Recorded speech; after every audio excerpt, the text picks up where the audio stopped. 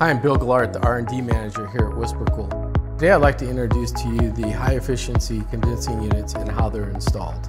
We know many of you have been installing WhisperCool units for years now, so here are the main differences to consider from our current pump down to our communication cable HE condensing units. The first thing we'd like to talk about is the communication cable. The condenser is controlled by a direct communication line to the evaporator unit using standard thermostat cable.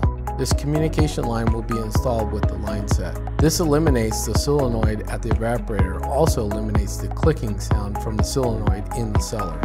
Our new design reduced the number of components that will simplify service and increase system longevity.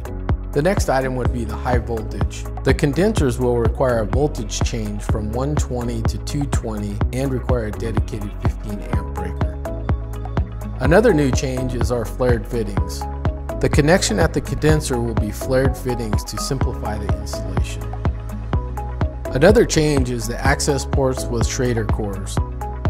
While servicing or installing, manifolds can easily be attached without having to adjust the access valve to review the pressure.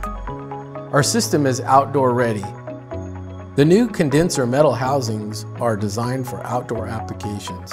This eliminates the need for the previous exterior housing. Extreme climates.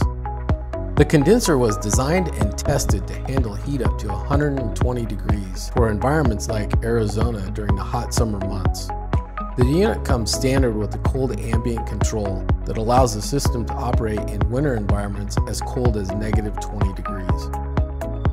Our new QR codes.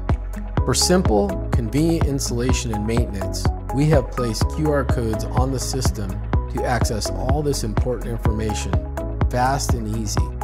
Simply open up your camera on any smartphone, point the camera at the QR code, and select the link provided.